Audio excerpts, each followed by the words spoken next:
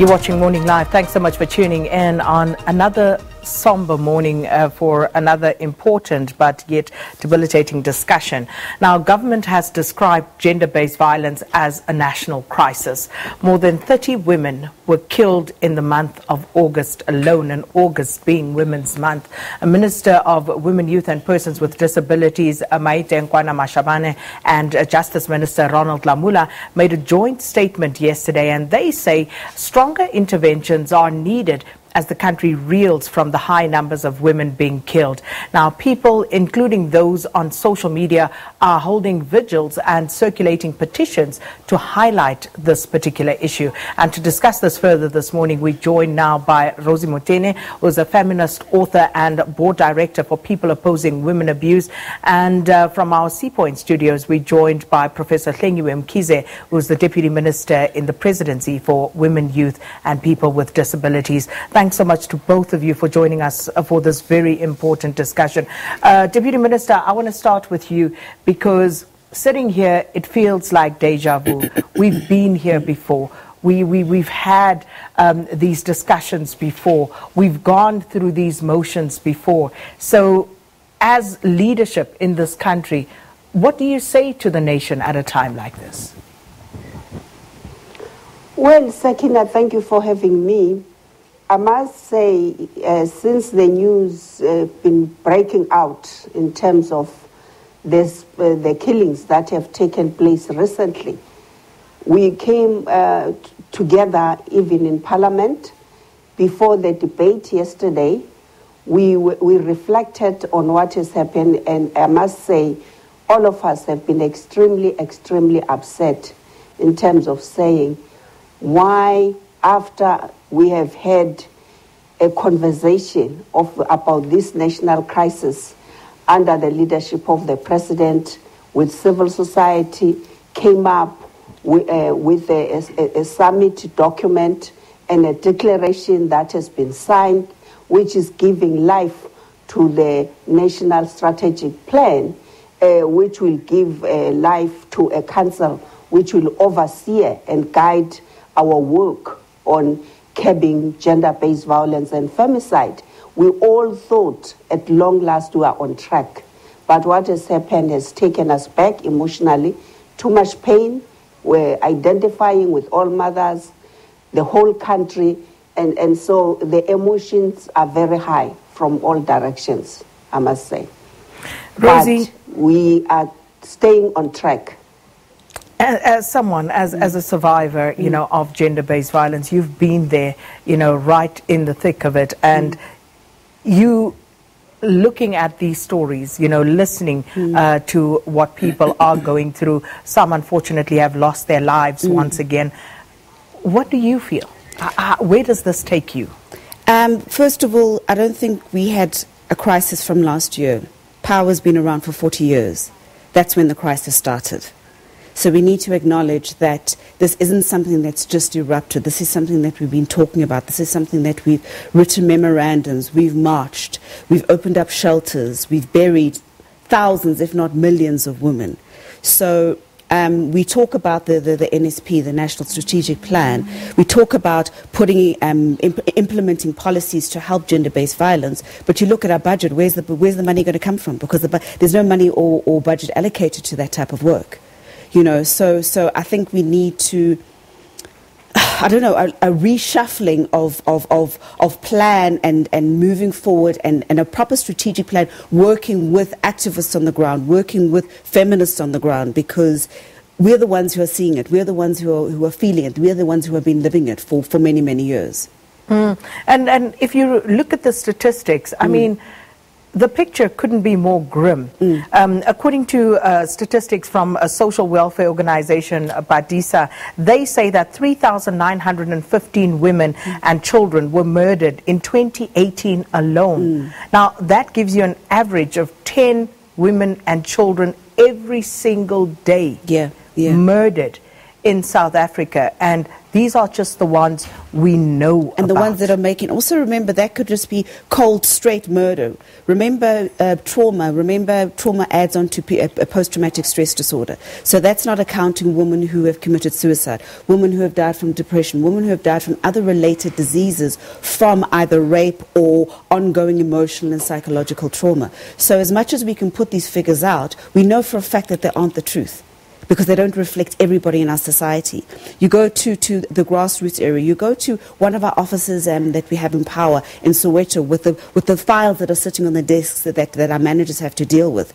Those are the stories where women have been dealing with it on an ongoing basis, where they're either been opened up cases, they've been failed by the courts, they've been failed by the police, they have to go back to their perpetrators. Some don't make it home again, or make it out of their homes again.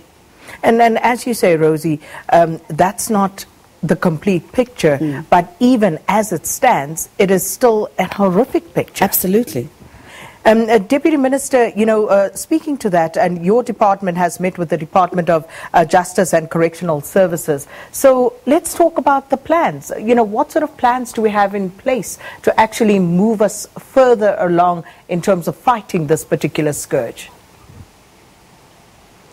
Well, concretely, we all agree that the issue of violence against women is an old phenomenon. Even during the apartheid years, bodies like POA and many other trauma centers were established in this country.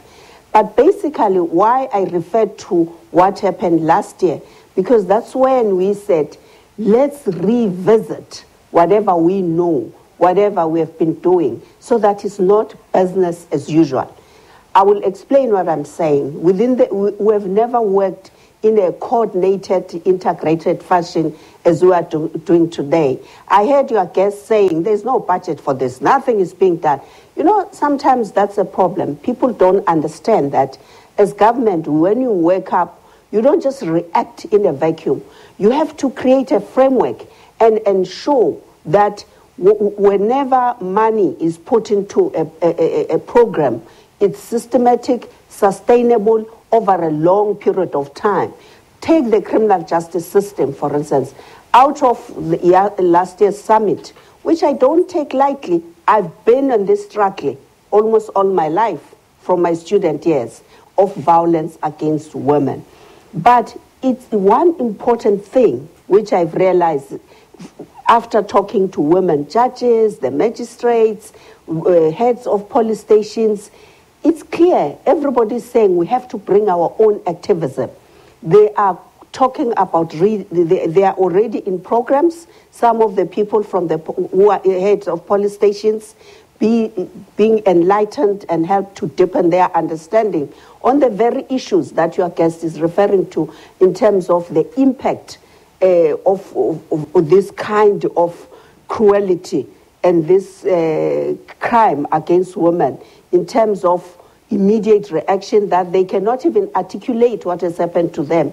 And they also suffer from long-term consequences, which we often throw words around and say post-traumatic stress reaction and disorders. So also people are saying, in the past, many cases, you can throw around statistics and sometimes it means nothing because it's not representative of all the experiences of people. It's talking to a few which happen to go to the prosecutor's office. The majority of cases end up not also being prosecutable. And there are all those challenges which within the criminal justice itself, they are looking at and they are retraining and strengthening their systems. Of course, we don't have the luxury of time. We all agree. But I still value the step that has been taken to say, if whatever program we run, we're not going to be looking at the budget of the women, youth, and persons with disability.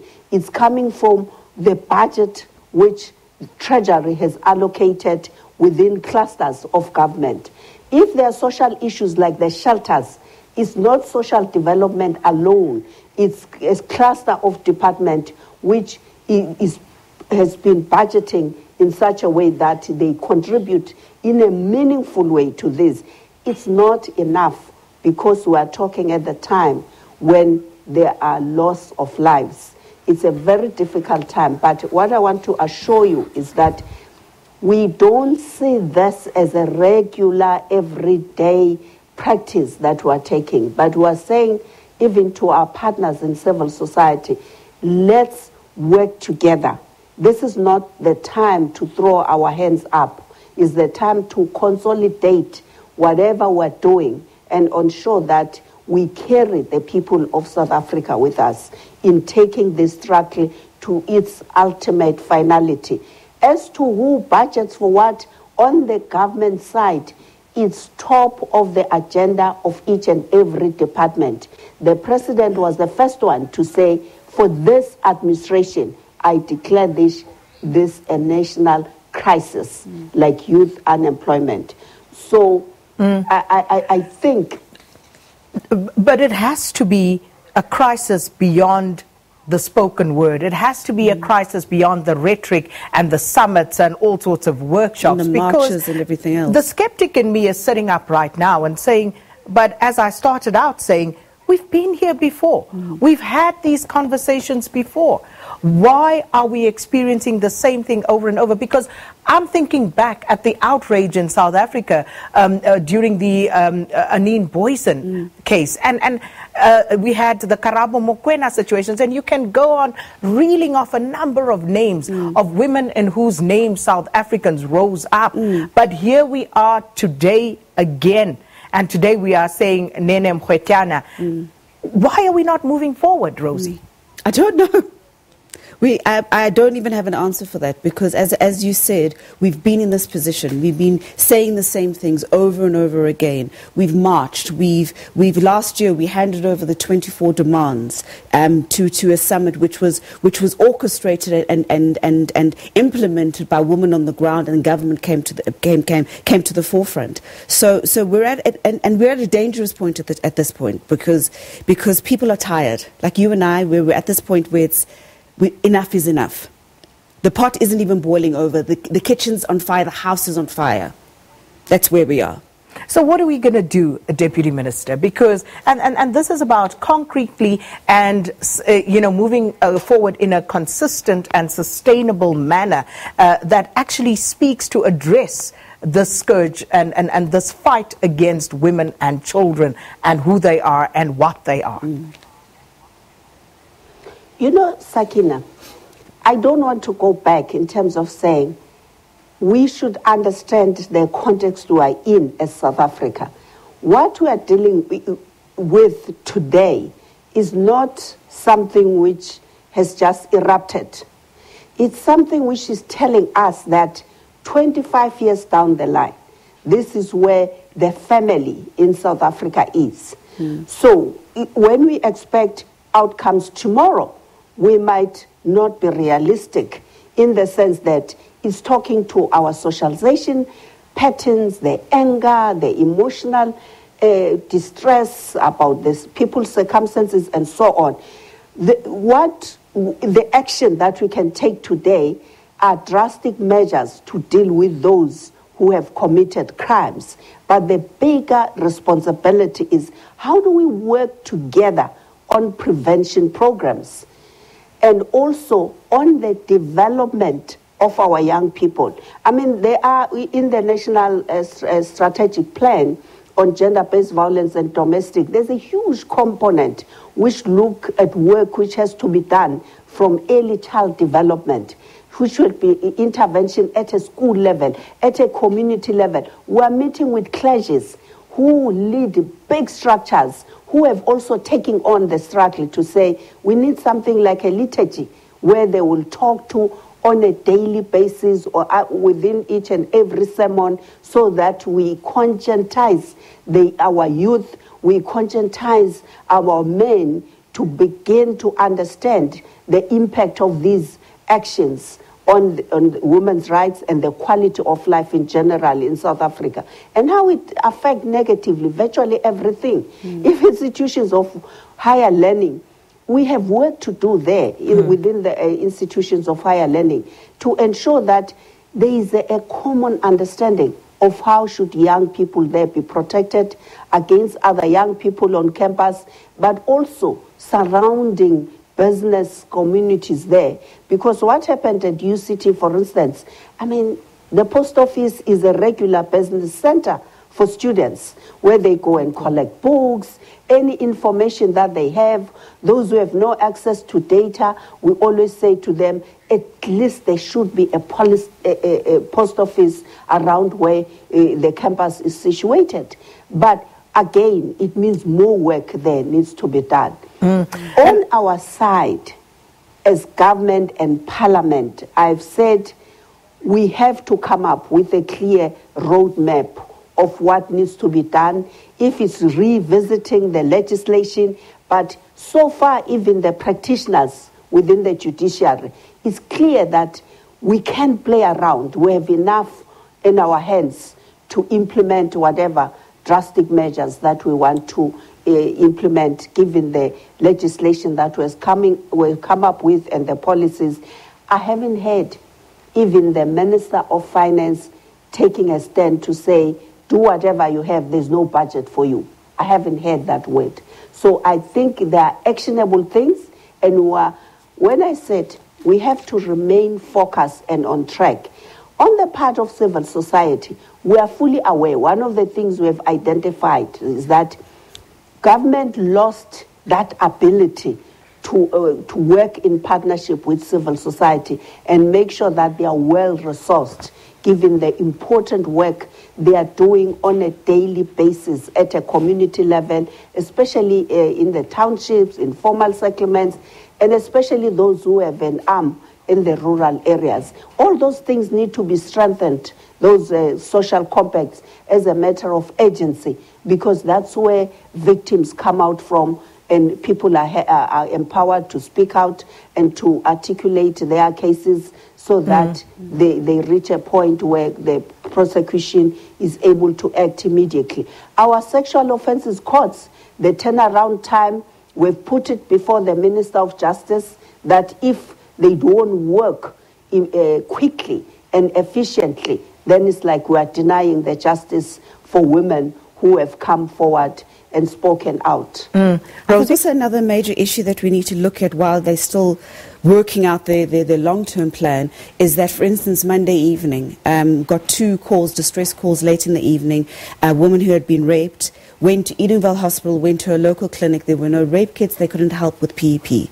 So now this person then had to go to Hillbrow, but because of what's happening in town, we won't be able to help her. But then we found that the Netcare hospitals, which was out of her region, out of her neighborhood, but was able to get the necessary and urgent attention that she needed. So I think the most important thing is that we need stronger actions at our police stations, because too many cases are going unseen. Too many dockets are disappearing. How does a docket disappear? That means somebody's paying for it, and it's initially it's strategically put somewhere else or thrown away.